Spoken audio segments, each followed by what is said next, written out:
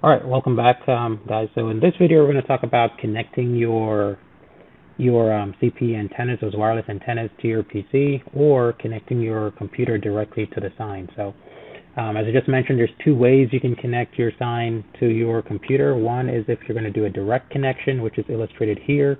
From your control box, you can connect your antenna cable with that second cable you received that has the connector on one end and the Ethernet cable on the other. Those cables should be labeled antenna. So go ahead and put those connectors together and then connect the other end directly into your computer to that RJ45 or Ethernet port.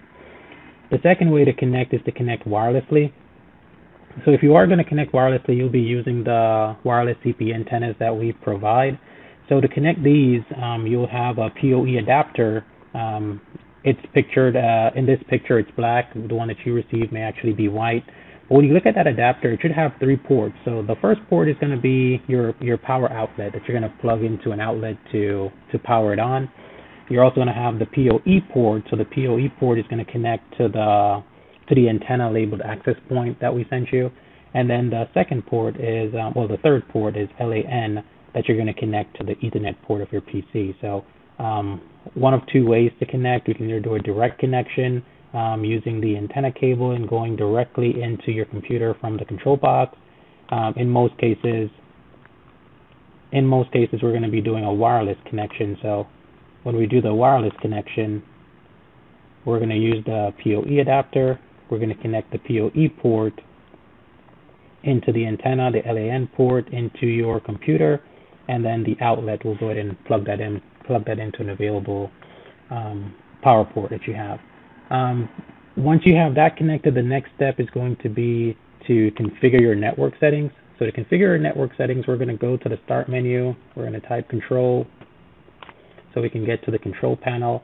Once we're in the control panel, next step is to go to your network and internet. Then we're going to go to network and sharing center. Once we get there, we're going to hit change adapter settings. And then on Ethernet, we're going to right click, go to properties. We're going to select Internet Protocol version 4 settings and then select properties. And then we've got to go ahead and enter this IP address. So if you're doing this for the first time, more than likely yours is going to be set up like this, where you have obtain an IP address automatically selected by default.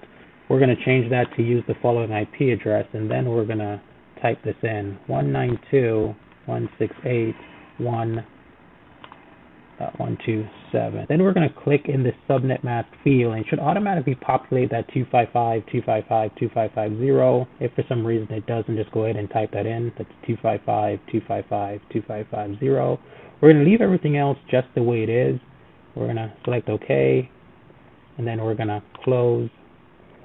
And then next step, we'll jump into XM Player. So XM Player, get that open. And once it launches, we're going to jump to Control D, and search for devices. That way the sign can search the network, the software can search the network for your sign. Before you do this, make sure your sign's powered on, your controller's powered on. Make sure you made the changes we just showed you on the network, and then go ahead and search for devices. It should automatically find and assign the IP address of your sign in the software. And then in the next video, we'll give you a brief overview of how all these menus work, what each options do, how to create programs, and how to add elements to create your ads, and then finally how to upload those to your sign. All right, so check us out in the next video.